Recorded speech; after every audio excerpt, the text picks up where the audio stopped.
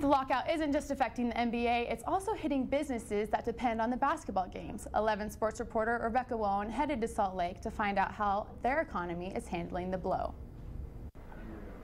The lockout is keeping the Jazz off the court, and it's also locking out their fans.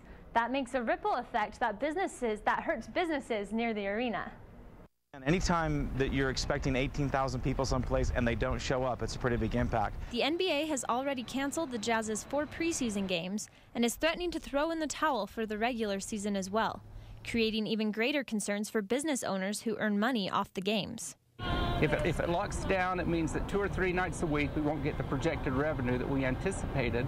As our restaurant community, our transportation resources, all of those types of entities are really impacted by the potential loss of an NBA season. Store owners and city officials are looking for potential alternatives to stay in business in case of a lockout. And other events, they had the Dew Tour over there a couple of weeks ago.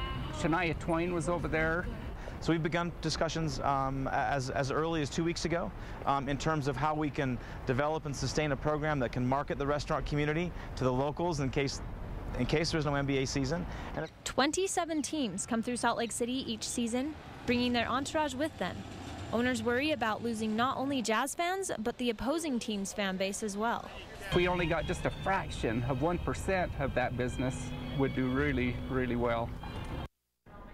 Local businesses are hoping for a compromise from the players and owners today, so the fans will come back and they can return to business as usual.